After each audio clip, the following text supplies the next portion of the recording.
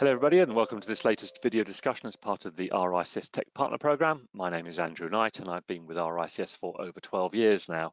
I sit within our thought leadership and analytics part of the organisation, and my role is to look at the impact of data and technology right across the built and natural environment. And with over 110,000 members worldwide, working right across that property life cycle, all the way from land, planning and development, construction, brokerage, valuation, finance, building and asset management, building surveying, and indeed end of life. It's a very broad canvas upon which data and tech is having a huge effect. And in fact, our members also work across all the major asset types, whether that's land itself, residential, commercial, infrastructure, and alternative assets. So once again, a very, very varied set of practice areas that our members are involved in. And I'm really glad today to have Isabelle join me from Cercula. So welcome to the discussion, Isabelle. Thanks very much, Andrew. Thanks for having me on. Pleasure. Now, before we get into the bits and bytes and the kind of value proposition of what you're doing at Cercula, it's always nice to have a bit of a human element. So it'd be great to hear about a bit about your backstory, Isabelle. Yeah, great. So nothing really outstanding. I just saw a problem which I knew was a knotty one and really wanted to find a solution. So my background is really rooted in environmental science and climate change. I got my MA from Copenhagen University, and there I was studying soil in the Arctic, which gave me a lot of opportunity to learn about climate change, but very little opportunity to actually work and make an impact on it. So my family are deeply rooted in construction. My father has been a quantity surveyor for 40 years. He won't thank me for saying that. And my grandfather before him was a building surveyor, and so on, back many a generation. So I went to work in the family business, working in quantity surveying, but also in the sustainability side. And that's when I got to know the whole life carbon assessment and the sticky problem of how do we align our construction data with LCA data and kind of bring that carbon into the decision-making process. So these are the kind of landmarks that led me to founding Cercula. Indeed. And I suppose my next obvious question, it's come almost two questions at once, is what problem are you solving and how are you doing that? Yeah, so maybe to take it back to the beginning, I was working in an SME, quantity surveying practice, mainly residential and commercial fit outs and new builds, and it was a heavy project flow. I'm sure many of the chartered surveyors listening will know that the work never stops piling up on your desk, and it's a lot of laborious Excel and pen and paper exercises that just pull a lot of hours out of your day. To then add the sort of the carbon element to it, it is another layer of work which you don't really have time for. So I found that the addition of carbon data, it wasn't a very scalable one at that level. So what I started off with was a macroed spreadsheet, as we all start with some carbon factors in it and some clever formulas which applied the carbon factors automatically and did a lot of the calculus for you. It was still very clunky and still took a lot of time to operate, but I was lucky enough to meet an old friend in the pub who was a full stack software developer and opened me up to a wealth of possibilities for how we could automate this sheet and use some really clever AI programs and fuzzy logic searching to automate that process from end to end. So that was the goal from the outset, to start with the bill of materials, to start with a cost plan, and end up with a carbon report in one step. And I suppose without going into sort of huge depth in bits and bytes, Isabelle, how does your tech solve this problem? Because you've articulated very well the kind of the status quo of spreadsheets and say, you know, bill of quants and bill of materials and probably disparate data sources, and some of them quite unstructured and inconsistent. What's the tech doing under the bonnet to really solve that problem? So we start off with the typical data set that you'd have during sort of the value engineering phase. So we say to our users, sort of a stage 2 to stage 4 cost plan is what we need, including sort of the contractor's cost plan and the one that's going to site. So that sort of level of technical detail is what we need. And as simply as I can say it, we need a description of a material, a quantity, and a unit. There's all sorts of variability in there, including the units, which we've been struggling with, all kinds of crazy different units that we didn't know existed. A small boy's pocketful came across. So yeah, there's all sorts of quirks that we found during that data inputting stage, but we really aim to be able to take in unspecific data, which is human inputted and human formatted into a sheet. So that sheet doesn't have to be in a particular schema. So you can have your own branding, your own colors. As long as you have description, quants, and units in 3 columns, we can understand what you mean and parse out that information. So that was step 1. Step 2 is the rather more tricky part, where we read those descriptions and try and understand what the specifier meant. So everybody specifies differently, and we type those specifications into a sheet. In most cases, there's some cases where you might be selecting from a drop-down menu or a price book, and a specific codified answer. Those are the nice ones, but 99% of cases it's a person typing into a sheet. So that is natural language. So what we've done is employed a large language model to read that natural language. And so to cut the jargon, that's ChatGPT. So ChatGPT have an API, so we can plug into the engine of ChatGPT and access their AI capabilities, and use it to classify that construction data. So if something says concrete, okay, we're going to send it off to our concrete EPDs and search over those.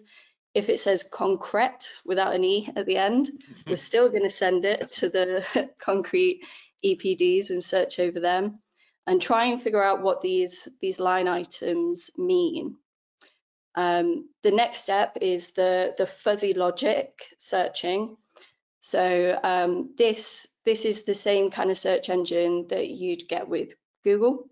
So you type in a passphrase or a string of keywords, and you'll get back the most likely search items. And this is how we apply the carbon data to the construction data. So we have a database through a supplier called EC3, and they have over 180,000 carbon data points, which is fantastic because it's very thorough and it's all of the EPDs that are out there. However, it's very confusing for a consultant to manually go through all of those EPDs and try and choose the best one for what is most likely a very unspecific description of a material. So we've written an algorithm laced with assumptions which helps the specifier with that process and can help them find the most appropriate choice for the specification that is put down. And then from there on, we do all of the calculus on the back end. So you bring in the LCA assumptions. So it's not just the factor for the material, it's how often does it need to be replaced, what's going to happen to it at the end of life. And all of these assumptions need to be baked in and taken into account. So we handle that process for the user too.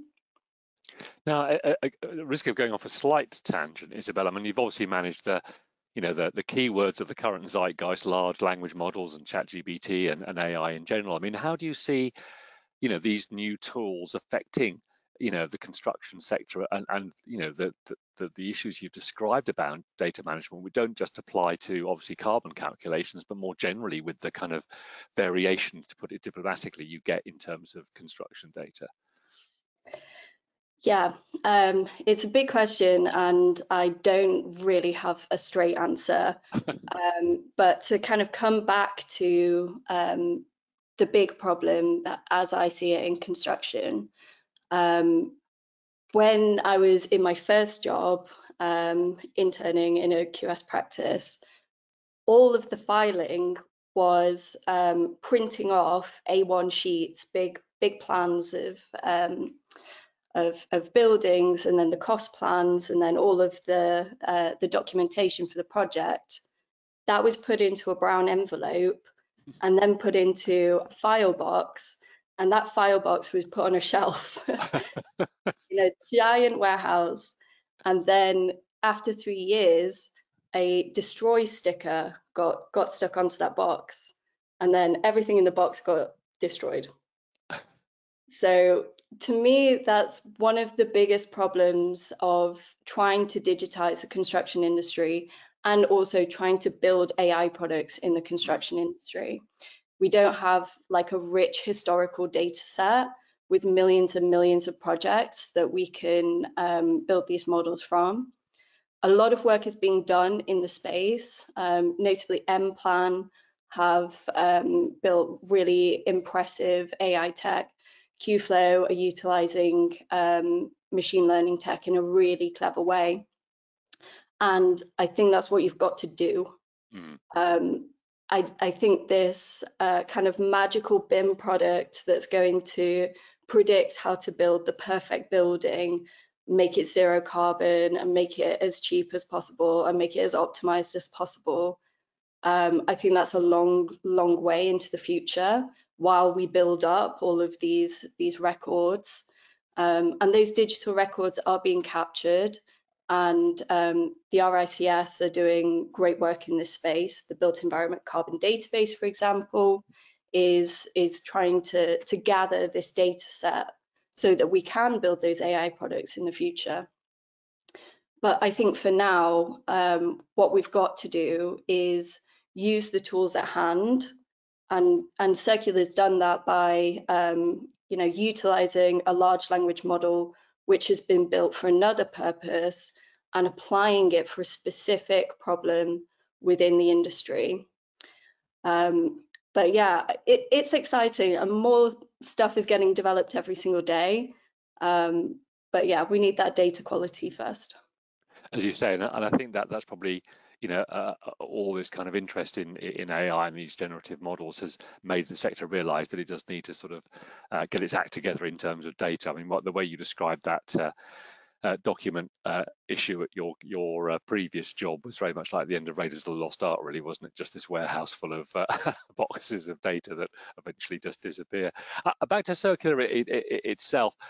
Who's the customer? Who is it being made for, and why do they need it?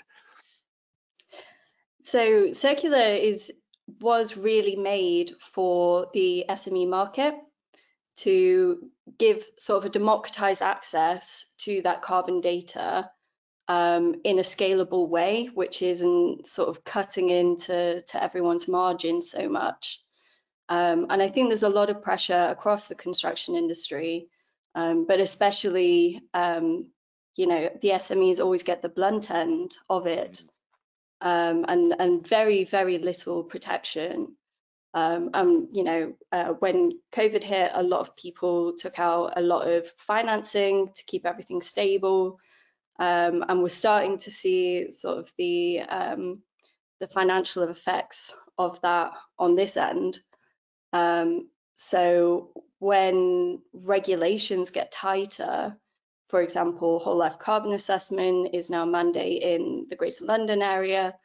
It's a matter of time before that starts to come into other cities. That's going to affect disproportionately the SMEs first. You know, the larger companies have been working on this for a really long time, and they have big sustainability departments and great understanding of what's going on in sustainability. And the SMEs don't have that. And the way that they solve it is to subcontract it and probably take a big hit on that subcontract.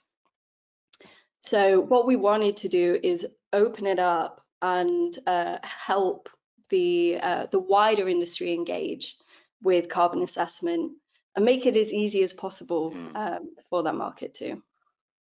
And I suppose it's a slightly strange question to ask, but you mentioned obviously using the EC3 database of EPDs, and I guess one of the questions that I'm always bound to ask slightly is what are the limitations at the moment in doing these embodied carbon assessments? Because not every product has an EPD.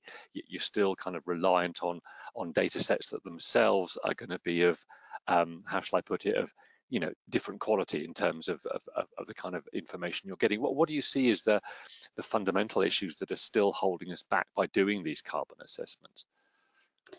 Yeah, it's really tricky, and I come across them in my day-to-day work, and I know it's very frustrating for any sustainability consultants out there. You'll have a sort of 600-line cost plan, and you're trying to populate this document with valid sources, and there's so many things that can go wrong. They can be out of date. It can be wrongly product coded. It can be in date, correct product, but for a different geography. It's for the German market. And this leaves gaps in your cost plan. And those gaps are big question marks that could be, it could be a couple of kilograms of carbon, or it could be a couple of tons of carbon. And that's not great in terms of accuracy and consistency too. So I think there's going to be a bit of pain in the early adoption. I think it's only going to get better. I recently went to a panel where Simon Sturgis, sort of the whole life carbon assessment lead for the government, was kind of asked the question, how are we going to maintain records of whole life carbon assessments going forward? What's going to be comparable historically? And it was such a difficult question that the whole panel was kind of silent. But the consensus was really that because of the improving industry and the improving data quality, it's almost an iterative process that we're in, and kind of the last measured time point is what we have to go by, and the best quality data is the most recently measured quality data. So we need more investment. We need investment from the material manufacturers. We need investment from the government. We need investment from industry bodies to create general EPDs too and help fill those gaps. Yeah, it's just going to take time, I think. It is. Now, you mentioned already your focus very sensibly on that SME sector, given they're very much on the sharp end. And I think also in general terms, it's great to hear about the kind of democratization of data and tech, because it shouldn't just be the preserve of the big firms in any part of the kind of built environment. What other advice would you have for SMEs where, as you say yourself, they won't have a head of sustainability or a sustainability department? Well, I mean, what kind of practical things can they actually do to drive down the embodied carbon in their products? Yeah, it's a tricky one, and you can kind of be sort of blinded by the amount of information out there, not really knowing what's relevant. The first piece of advice I would have is engage with the UK Green Building Council. They have a lot of resources on how to sort of start your sustainability journey. One of the first and sort of easiest baselines you can do is set a company sustainability policy. Mm-hmm. Just figure out what are the big hitters in terms of carbon in your practice. And yeah, my key piece of advice is what isn't measured isn't managed. It's kind of a cliche in this industry, but you've got to measure that baseline and understand where you're measuring up in terms of embodied carbon. And then you can see the ways to improve it from there. And of course, a lean way to do that is to try Cercula. Yeah. Yeah, come talk to me, email me, and indeed, as you say, it's about getting that baseline, isn't it, to compare yourself to. So I mean, getting your sort of predictive skills out. But I mean, what do you see as the kind of evolution of this construction carbon space going forward, whether it's regulatory requirements, driving from project sponsors? What sort of drivers and changes do you see in the next few years? Yeah, I think the big hitter is going to be regulation. There's kind of two schools of thought on it. It's either the planning regulations are going to drag us kicking and screaming into measuring carbon in our projects and have it as another sort of planning hurdle. And then there's the building regulation side.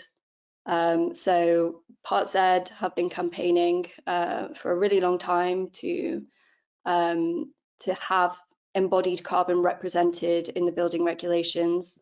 I think that's right. I think the planners have a lot to deal with, and this is kind of another burden. Also, we could have both. That's also a likely outcome, that we'll have sort of a measurement hurdle for the councils, and then also a building regulations kind of checks and balances on the other side. Indeed. And I sort of final question, back to your particular roadmap. What sort of exciting things are you working on over the next few months and 2024? Yeah, so Cercula's been busy building our measurement product for 3 years now, and we've established a way to go from cost plan to whole life carbon assessment in a very short space of time, which is great, but we can't just stop at measurement. We need to push it further and start driving down carbon in that early stage of planning. So for us, something key that we want to build is a smart suggestion feature.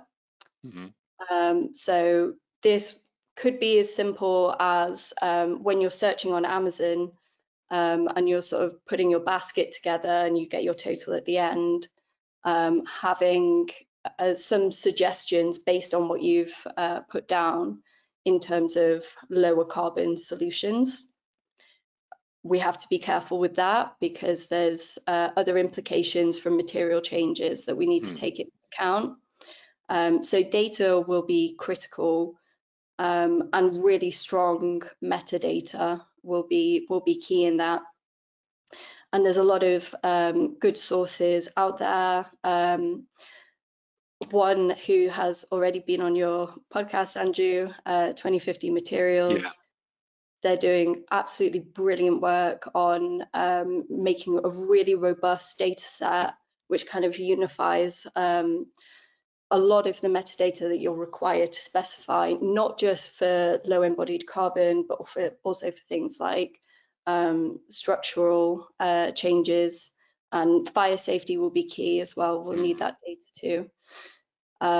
So yes, a way of sort of allowing our users to find easy solutions or quick wins to drive down embodied carbon and to bring that into an earlier stage will be key for us. So that's what we'll be working on in 2024. No, fascinating, and clearly very important, as you say, that we're always trying to balance so many constraints here in terms of cost, functionality, safety. You can't just pull one lever without understanding how it affects the other part of the project. But fascinating to talk, and as ever, brings home how critical it is now that the sector really does address these data issues that unfortunately do bedevil the sector and hold us back to some extent in terms of improving these incredibly important things like sustainability, whether it's embodied or operational carbon. Well, for today, Isabelle, thanks ever so much for your time, and I look forward to catching up again in the future. Brilliant. Thank you so much, Andrew. Great to speak. Pleasure.